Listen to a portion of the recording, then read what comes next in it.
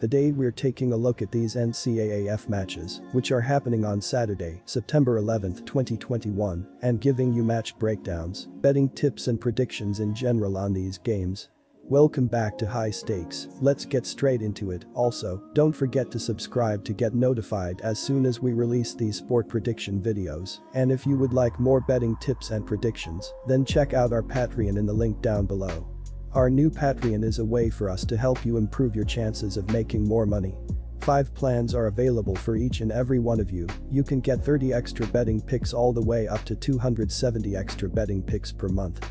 Stop wasting hours of your time searching for bad betting advice that ends up costing you a lot of money.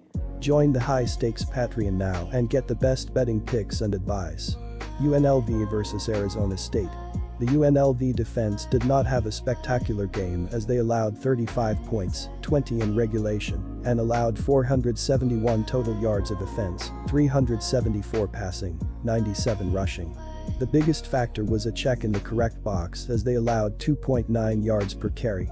One of the best factors for the Rebels' defense was the fact that they had 3 turnovers, 2 interceptions, 1 fumble recovery. If the defense can figure out how to step up, they will be in a good spot here. The UNLV defense was horrible last year as it allowed 38 ppg on 482 IP of total offense. UNLV has 10 starters back from that unit, and they did allow 35 points and 471 yards of total offense. The game went to double OT before UNLV lost, and they did allow just 20 points in regulation. The Rebels allowed 374 yards through the air, but they also picked off 3 passes, and Eastern Washington missed 3 FGs. The game should have never gone to OT, and UNLV will not be that lucky in this one, as I would not expect ASU to make many offensive mistakes. My first betting advice is to pick Arizona State minus 34.5. The Arizona State Sun Devils went just 2-2 last year, but with 20 starters back, they are looking to have a big season. The Sun Devils returned 58 of 65 Letterman from last year, including 30 of 31 on the defensive side of the ball.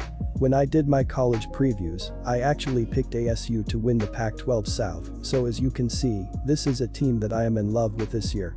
Now, can they cover a big number against UNLV, especially with a big game against BYU on the road up next?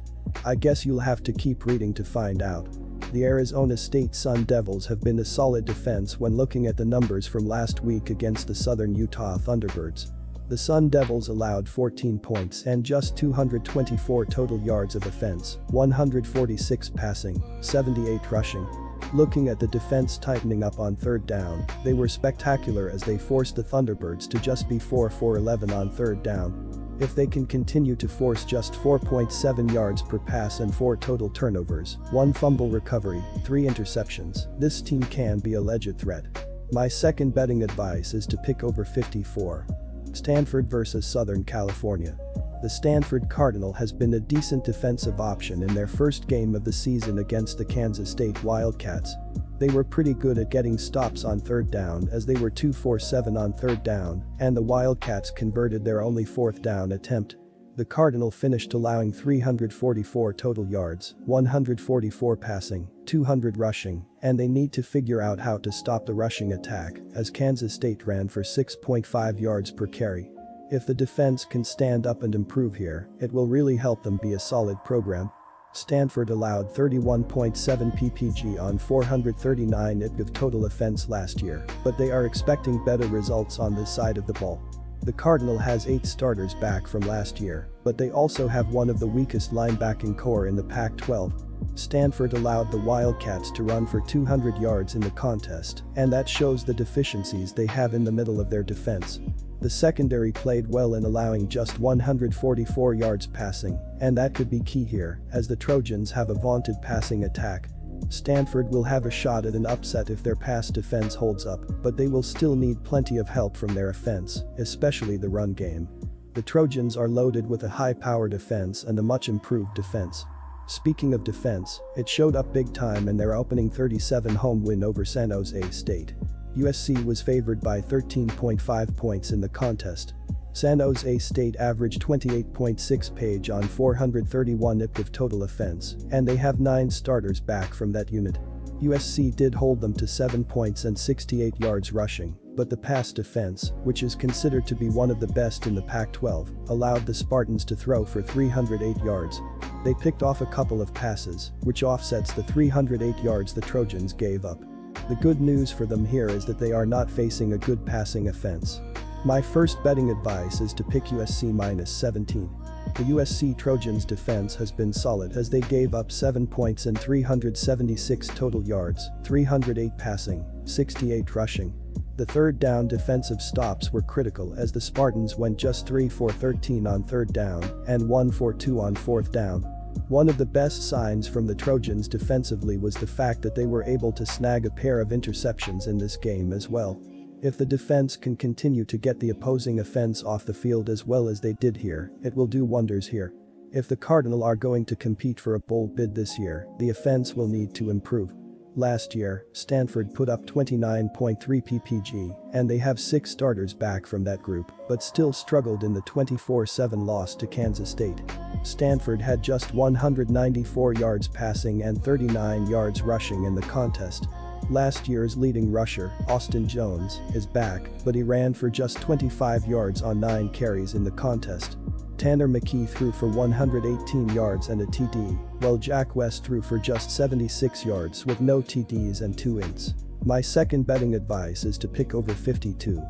Quick reminder, you can get 125% cashback bonus on your first deposit on our partner sportsbook BetUS after you open an account using our link down below and use our promo code HIGHSTAKES when making your deposit. Hawaii vs Oregon State.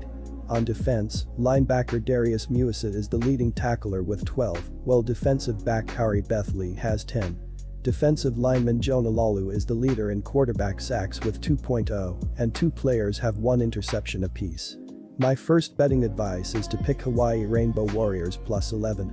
After one game, Oregon State is 89th in the country in team defense, allowing an average of 30.0 points and 401 yards per game. The Beavers are allowing an average of 88.0 yards rushing and 313.0 yards passing per game. The leading tacklers for Oregon State are linebackers Omar Spates with 12 and Avery Roberts with 10. 2 players for Oregon State have 0.5 sacks each, and defensive back Jaden Grant has Oregon State's only interception. Hawaii has a talented QB in Chevan Cordero. The sophomore had a promising rookie season, collecting over 2,000 passing yards in 9 games. He has been productive so far this season, registering 525 yards with 4 touchdowns, but has already tossed 3 picks. My second betting advice is to pick over 61. Good luck to all of you. That's it for this video. Stay tuned and stay safe for the next betting tips and advice.